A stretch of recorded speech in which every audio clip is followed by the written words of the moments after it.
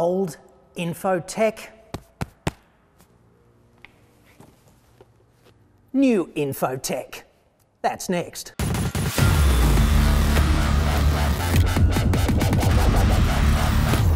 I'm John Cadogan from autoexpert.com.au, the place where Australian new car buyers save thousands off their next new cars. Hit me up on the website for that.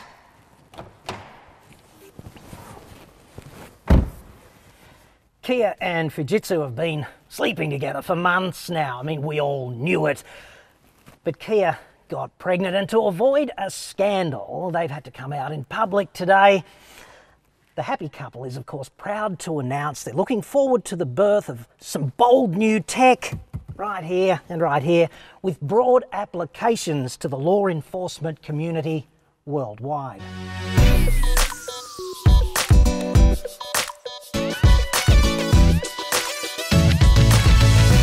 There's a tsunami of tech in police patrol vehicles, and the vehicles themselves are increasingly data-driven. But the basic problem is the cop tech doesn't talk to the car tech, and vice versa. This makes turning a civilian car into a cop car an exercise in Dickensian modification. They're still screwing PCs and radar control boxes onto dashboards with self-tapping screws.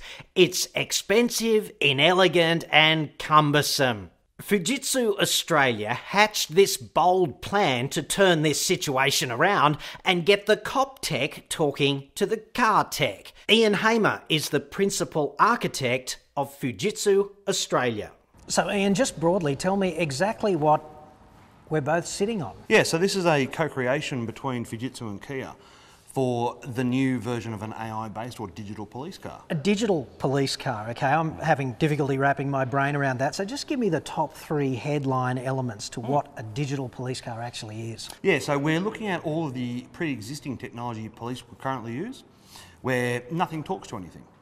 And what we're doing is integrating all of that technology into something that's simple and easy for them to use, but we're delivering it through the infotainment screen and making the vehicle safer, but also more intelligent. And you're essentially eliminating a lot of that stuff that we're used to seeing in police cars, like the 2 or 3 ruggedised PCs that are kind of bolted fairly inelegantly to the dash. And it must be a real bugbear for the cops having their workspace enclosed like that and also wearing the big fat tactical utility belt. It's got to be pretty cramped in there. You're exactly right. I mean, let's face it, car manufacturers spend millions of dollars to make these things safe.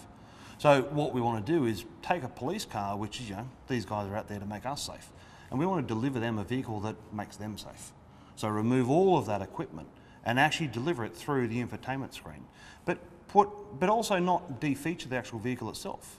So not give them less ability, but actually provide them more. Talk to me about these little black boxes that we're both wearing. Yeah, so this is the body-worn video camera that Fujitsu worked with our partner MView to actually deploy about 4 years ago to New South Wales Police. So all the cops wear these while they're out on the street? 100%. Okay, so basically I can film you, you can film me. The cops are procuring evidence all the time when they're out going about their duties. 100%. Keeps them honest, keeps us honest. And protects the officer as well. Yeah, sure. So we've actually seen a huge reduction in violence towards officers just by having the actual body cam on the actual officer. How much has that reduction been? We're hearing between 60 and 70% reduction, which is pretty huge. Well, I'm happy to live in a joint where the cops don't get injured 60% more often. 100%. It's perfect. So how much is one of these babies? Look, you're looking at about, per camera, you're looking less than $600. The cost of one injury had to pay for itself, wouldn't it? 100%. In the future, you're talking about the car actually being able to function as a silent sentry, if you like. It can do facial recognition, it can read all the number plates in a car park. It's almost Orwellian, but kind of in a good way. So exactly how advanced and how close are we to that technology? Yeah, look, facial recognition is being used globally today. We do it as a company for several different people globally. Number plate recognition and things like that. Yeah, they are available today, but the biggest problem is making them small enough and refined enough to put into a mobile environment like this. So you don't need to have a massive data center providing that intelligence.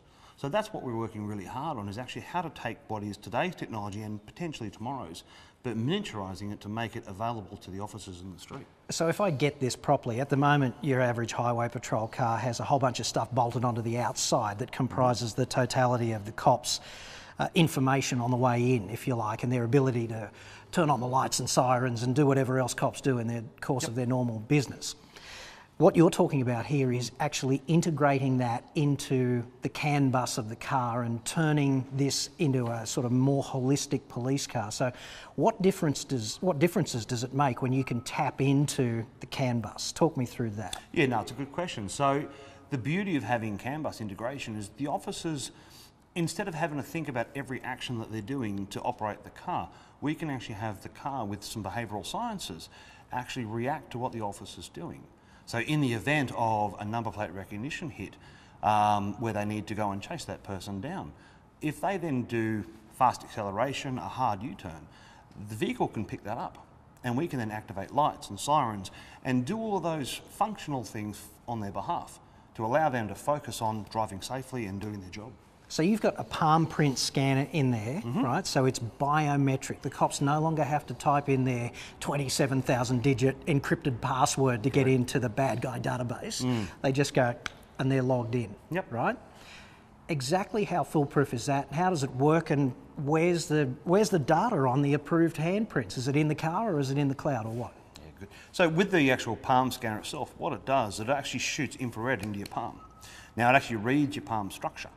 And uses that as a digital or biometric fingerprint. We're talking about the blood vessels in your hand. 100%. Okay. So if you lose your hand, no blood vessels, no login. I've never lost my hand. Never lost your hand? Yeah. It's a terrible thing to happen. So what we're actually looking at doing is storing that information actually in the police data centre. So effectively what that allows them to do is any Kia Stinger they get into in the fleet, even if they've never been into it, they can log straight into all of their applications. And the bad guys don't get access to those critical systems. It maintains their chain of command, it's biometrically locking all of their actions. And the beauty of it, it's encrypted not just in the scanner, but it's secondary encryption across the wire. So it's totally unbreakable. And you've even put the radar detection into the car's original equipment head-up display. Correct. How does that work? Yeah, so with a radar, the officer needs to basically watch a screen to work out if the target car they're looking at has broken the law. And they can't watch a screen while they're driving, so they have to listen to a tone. So what we thought is, instead of having to listen to quite an irritating tone, by integrating the output of that radar into the head-up display, it's exactly where the officer's eyes should be, and that's facing forward on the road, doing their job. So that way when they have a hit, we can get rid of more equipment off the dashboard and just use Kia's existing head-up display to display that information they need to see. How easy was it to integrate this stuff into an original equipment car? Because I know you had a few hurdles with other car makers. Why are we doing it with a Kia? Yeah, so look, I'll be honest with you. Kia was the manufacturer that, when we talked to, after we did talk to pretty much everyone else, they understood what we were trying to create. And they truly believed in the benefits that this would actually provide to their customers as well, the police. So they've engaged with us, providing us a lot of, not just a vehicle, of course, which is mandatory to develop on, but a lot of engineering. Hard to do it without the vehicle. Well, yeah, there's not many head-up displays on a kitchen sink, for instance. It just doesn't exist. So, without them and their engineering support, because they're the car people, Fujitsu aren't. Without them providing that information, that intelligence, and obviously the system, we couldn't actually integrate with it. Now, one more question for you. This has got broad, worldwide applications, right? Because it's not just the cops. We're talking about the AMBOs and the fireys, and there's civilian applications as well, I guess. 100%. But I understand you've had a covert sort of conversation with the men in black. What was it like talking to Tommy Lee Jones about this? There was a blue flashlight, and I can't remember a lot of it. Right. But, and there were a few that happens beeps. a lot. Oh, it does, and the beeps in the background, not sure. But look, it was interesting because, This is the Department of Homeland Security, by the way. So this is a serious inquiry from the heaviest of heavy hitters when it comes to law enforcement, just in case you were wondering. And look, it was funny because we all think that, in Australia, we're a little bit behind the eight ball in some areas. We like to think we're not, but unfortunately some people still do. And US have it all in spades. But in all honesty, they were quite surprised about what we'd actually managed to achieve with the Kia. In fact, we're so far ahead of what they've already done, they don't understand how we've actually got to where we've got to already. So they're actually asking us for advice and guidance and assistance on how they can join our program. Australian ingenuity, mate. I'm looking forward to my long-term test Stinger cop car. Thanks very much. Mate, appreciate your time. Imagine if car makers opened the door in this way to aftermarket modification. Do you want to ditch that expensive key and have secure biometric access to your car? Maybe add a surround camera system and just drag and drop a control app straight onto the infotainment screen. How about fitting and customising the information on a brand new head-up display? Personally, I want some of this stuff in my next car. I want to walk up to the car and just put my friggin' hand on it and have the car go, ah yes, I know you. Here's your Sport Plus mode setting. Here's the ambient lighting you want. Seats in the right place. Just get in and I am cranking up AC/DC's Highway to Hell just for you. Thanks a lot for coming. I'm not expecting that anytime soon, but I do think this whole infotainment thing is a real battleground for car makers, because look around the industry. Most of them are so emphatically crap at it, and yet Apple and Google tend to be pretty good. I want some of this tech in my car, not necessarily the law enforcement stuff. How about you? What do you think? Are you still mourning the death of the cassette player, or even the CD player, more recently expired? Requiescat in pace, I say to both of them, but frankly I don't miss them that much. Let me know what your big infotainment bugbear is in the comments feed below, and thanks for watching.